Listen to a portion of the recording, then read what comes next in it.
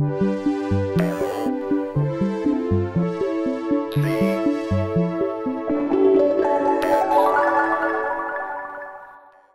this video, we're going to look at the LZX DSG3 Dual Shape Generator, and incidentally explore some of the features of the ESG3 encoder. We'll focus on getting the most out of just these two modules in a system with one or two other utilities or some other Eurorack audio modules. DSG3 is one of the most advanced analog modules LZX has ever released. It's capable of an extraordinary amount of power in a fairly small space and at a fairly low price. As the name would imply, DSG3 consists of two identical shape generators, which are based on a set of 4 individual ramps with a series of analog manipulators and compositors. So let's dive right in. Here I have DSG3 zeroed out, so these bottom switches are in their middle position, and the top switches are both flipped up. Each shape generator has 4 individual outputs. You've got a maximum, a minimum, a sum, and an absolute output. These are a combination of the 2 ramp shapes. One of the ramps is a horizontal ramp that goes left to right across the screen, and the other is a vertical that goes from top to bottom. So we can see some different combinations of these. If I up the contrast on my encoder, the shapes come into crisper focus. So these top switches will invert the different ramps. Below that we have a full wave rectification processor, which you can also think of as a frequency multiplier. So you can see now we have 2 ramps, now we have 4, and we have these for each channel. So in the middle, we just have 1 ramp that goes across the whole screen, multiply it to 2, multiply it to 4, and we can do the same thing for each. And below that we have a wave shaper, and this will change the shape of the waveform. So all in all, without patching anything, we have a huge variety of different shapes that we can achieve. So you can flip through some of those. And then we also have 4 separate outputs, and each of these is going to give us a very different result. So absolute is going to typically be the most complex, and the sum is just going to be a basic mixing of the 2. Minimum is going to find the minimum value of the 2 ramps, and maximum is going to find the maximum. Now you can also plug additional inputs to replace either of the 2 ramps. We'll look at that in a later example. To make things more interesting, let's get some modulation involved. So I'm going to take the absolute output of one channel of the shape generator and put that into a mixer. This is a processor module from LZX, but any mixer will do the trick here. Oops. Take the output. And I'm going to start to mix in some modulation. So we could just take a simple LFO and mix that with the output of our shape generator. And so already we're getting some nicely animated shapes. Now regular LFO works pretty good, but I could also use something that's audio driven. So here I'm using a sensory translator, and it's taking the sound of my voice and turning it into animation. So we can adjust this to be a little bit stronger. Cool. And so now we can flip through the different shapes, and you could start to see you can get a whole lot of variation just with one channel of our shape generator, a simple modulation source, and the encoder to sort of modulate the different colors. So let's go like this. Awesome. Of course, we have many outputs here, and we have many inputs in the encoder, so we could start to bring in the sum into the green channel, and let's say the max into the blue channel. So we can really take advantage of all these different inputs, and we could start to get a nice plaid pattern that might look good on a sweater, or perhaps a pair of winter pants. And so with just a handful of simple modules, you can start to get really nice complex patterns. In our next patch, let's look at what happens when we use these external inputs. So as we saw before, each individual channel of the dual shape generator is very powerful, and obviously using the 2 in combination is even more so. So here I'm looking at the output of each channel of the dual shape generator. So you can see we could start to get some cool stuff by going into different channels in the encoder. But we can also use it to modulate itself. So for example, I could take another output of this second shape generator and plug it into one of the inputs on my first shape generator. What this is doing is it's overriding the initial ramp and replacing it with what's coming out of here.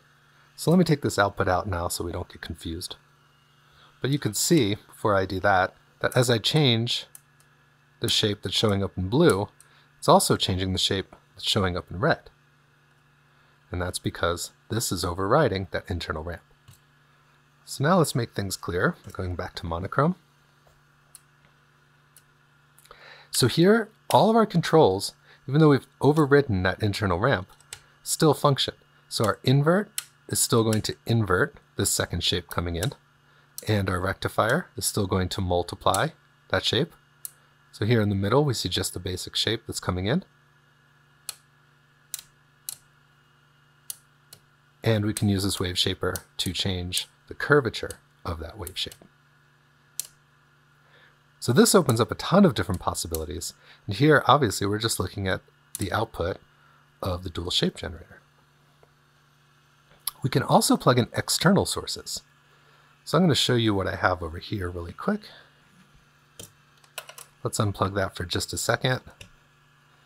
And down here, I have an audio oscillator.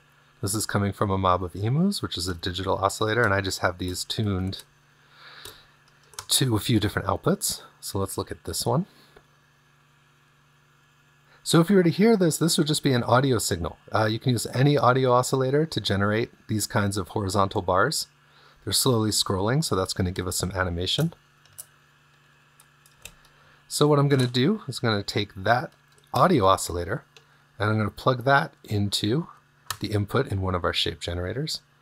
And you see it's going to give us some movement. So that scrolling horizontal bar is now replacing the internal ramp. And I can select a slower speed oscillator. There we go. And just so you can see this again, that's what the actual oscillator is doing. And when we plug it into the shape generator, we get it influencing the shape. And again, we can invert it, and we can rectify it / multiply it. So now we get a whole bunch of little bars within that bigger bar. And again, we can change its wave shape.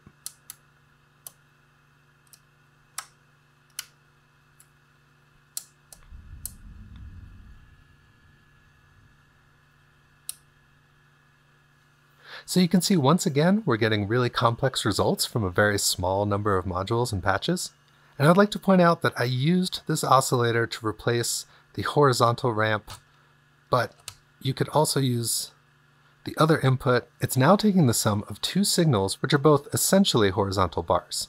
And while this may have some limited uses, I generally find it's better to plug audio rate oscillators into these right inputs. So you could switch through a bunch of different possibilities, and again, you could start to see how interesting this is. And once again, just for fun, we have a whole bunch of other outputs available here, so we might as well start patching those into our encoder as well.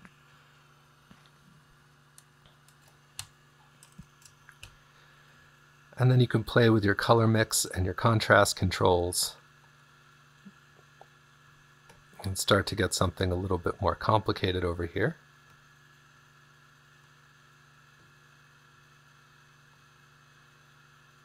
So to take this one step further, I'm going to take this modulation source and I'm going to plug it into a VCA.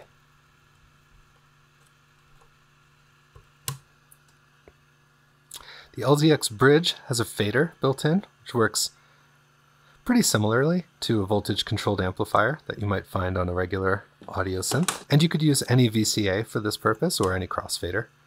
So I'll take the output back into our input here. And then I'm just going to use a basic LFO to voltage control that VCA.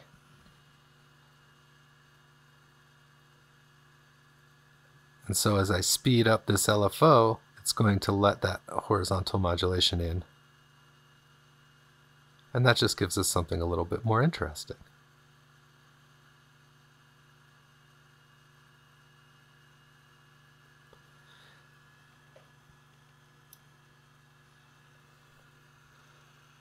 So now we can control when the modulation actually happens. We could also take another output from our oscillator, plug that into the other channel of the VCA, so then we get kind of wider and thinner sources. So if you're new to video synthesis, but you already have some other Eurorack modules like basic oscillators, VCAs, and LFOs, the Dual Shape Generator and encoder combo gives you an enormous playground to explore. In our next patch example, we'll look at the expanded possibilities of adding some basic LZX video module utilities. So if you're already familiar with video synthesis, you'll understand the power of processing basic ramps with modules like wave multipliers, rectifiers, and keyers. With the increased complexity of the Dual Shape Generator, you could take these ideas even further. So I'm going to take an output from the Shape Generator into Stairs. Familiar with staircase, this operation is very similar. And I'll go out of the 2 output. And what you can see here is we can adjust the number of steps and the phase. And this is going to do something very similar to what happens here with our rectifier. So we could see that we're getting more steps within that gradient. If I go up to 64, we get a whole lot more. So we have all these different outputs, 8, 16, 32, and these are going to just add some additional complexity to our shape.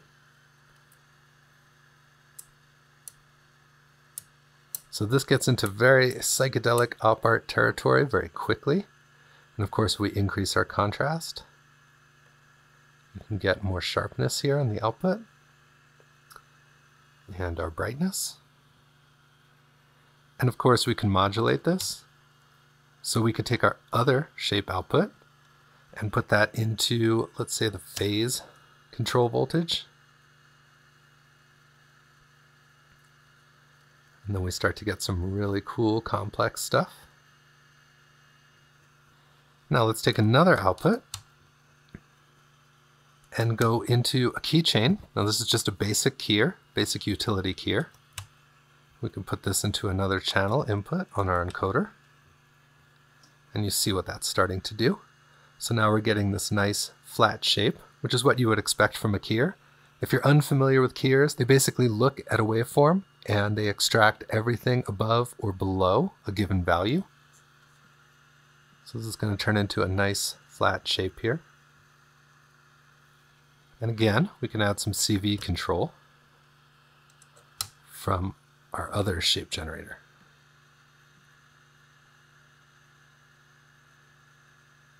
So I'm basically keying one shape and multiplying the other and using the opposing shapes to CV each other. So now when I switch, I'm going to get all these wonderfully interconnected patterns.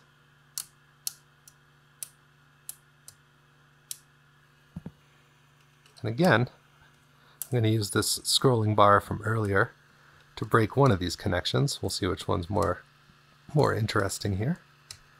That one looks a little bit nicer. So we can start to get some movement going on.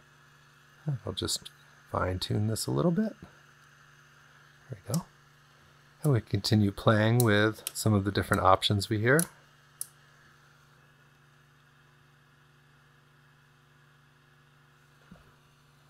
Now these connections are all normaled, so these are all flowing down into the different channels. So there's no reason we couldn't go and plug this back into the shape generator and get some feedback happening. So you can go very extreme on your feedback here, or just very subtle. You could also try going into the other input just to see what would happen. Very cool. And then we could CV this with, say, another oscillator. There we go. And that's going to give us just a little bit more movement.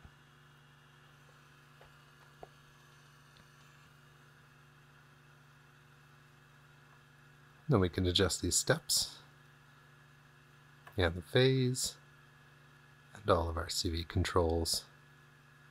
And there you have a pretty basic patch with just a handful of utilities. So in these patches, we really tried to look at using DSG in a very minimal context. Whether you just have a handful of Eurorack modules and an encoder and want to get started with video synthesis, or if you're slowly building a small Gen 3 setup, this video should give you some ideas of how to get started working with your DSG3. In future videos exploring the other Gen 3 modules, we'll continue to dive into some of the more complicated things you can do with DSG3. I hope you enjoyed this video. Please leave any questions you may have in the comments, and as always, thanks for watching.